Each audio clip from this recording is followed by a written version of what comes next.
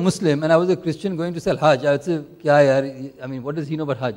And that is the problem that's happening in a way, because we are Hindus, mainly in India, or Muslims, or, Jains. Very few Buddhists, and the Buddhists are also very, so I think we have to think, how do we bring friends who are Buddhists to be the ambassadors to India, to sell Buddhism, to understand what this practice is. When somebody does this, what it means in India, and what it means to a Sri Lankan. So I think, so that palette, but of course we can increase the width of our market through many interesting things. Yesterday I was Ayurveda. Every villagers know, oh, wo jari buti hai, this is for jaundice, this is for diabetes. The birds, the sarus crane, the tallest flying bird, is around Shravasti, in that whole area, that belt with Lumbini. Lumbini is made a crane sanctuary. Chinese, Japanese love cranes. They're just floating around. It is not part of our itinerary. So we have to understand that there are lots of other elements, whether it's the trees, the worship of trees, the understanding that Sujata, when she gave the kheer, she was actually going to a tree, to do tree worship. The women of Bihar are still doing this, going around a tree with their moli. So how do you reference the stories of the Buddha to the places, to Indian culture? And I think that's a very important aspect of what we have to do as Indians, to try and really, and this is not just to Indians, it's a sort of dialogue, because what Buddhism is doing, as Mr. Rana said earlier, it is really the diplomacy of our country. What does President Pranab Mukherjee do when he goes to Vietnam? He gives a Bodhi sapling. It is worth everything. It is worth everything. You cannot, it's inestimable. So this is the sort of heritage, and this links us at a very deep level with Japan, China, everyone. So I think lots of ideas. This whole day will be full of ideas. One or two which came for me with that I think we should do something like an international research center. We could do it in Bihar. We could do it in UP. Get Thai. There's a lot of good research going on around the world. But through that, if the Thais do their research, the Thais will come. Indians did the archaeology in Kapilavastu. Nobody trusts it. They say, this is where Buddha. But it was an Indian effect. So Buddhism is much beyond the boundaries of India. Let's collaborate on an international research center. Let's create destinations rather than just sites. You may have a local people doing a theater about the life of Amrapali and Vaishali.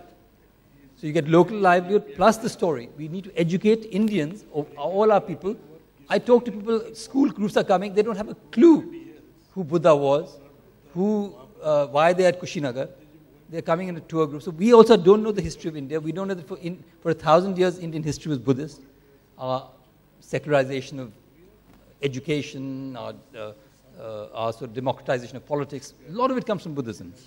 And I think a master plan of each of the places and the whole circuit is being done piecemeal, and so we must do an overall master plan of this. So we really try and integrate this circuit, and with Orissa, and with Maharashtra. I spent 3 weeks in Andhra. Incredible. Place in Tamil Nadu where Bodhidharma came from. They're very important to Chinese and Japanese. So India is really waiting for us to wake up. And I'm very glad that we are creating forums like this where we can hopefully wake up. Not only, and business will flow. I have no doubt about it. You will all become rich if you want to, if that is your motivation.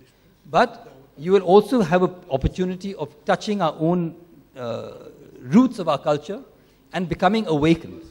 For me, my motivation and my career is to enlighten, or to be enlightened, but to be awake. Whatever happens, whether it's, so please try and put effort into this circuit, and I know you are by just being here, and I know the support that people like Mr. Ansari and Mr. Naik, and of course ASSOCHAM are doing now. Wonderful. I really feel it's never too late, because this is like a relay. But please, we'll work as a Sangha, as the Buddha said. You cannot work as individuals. Work as a Sangha, all of us in our different ways. And I will close now, and I will apologize also because I'll get up, and I really want to hear other people, but I'll have to go to the airport to go back to Kushinagar and feel the monsoon retreat, the end of the monsoon retreat in Kushinagar. It's wonderful. Buddha spent 24 years in Shravasti, and I was sitting there feeling smelling Shravasti, smelling the earth of Shravasti, and we are not marketing it. There was one Thai monk. We could have the whole of Thailand sitting where the Buddha sat for his monsoon retreat. It's easy marketing.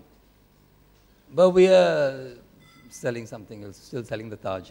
Okay, Taj is good too, don't worry. Okay, so I'm just going to invite the bell, just 3 sounds of the bell, because it'll just help us. Just come back to your breathing, and that's the end of my talk. Yeah, is that okay? You can just, if you feel like just 9 breaths, 3 breaths each sound of the bell.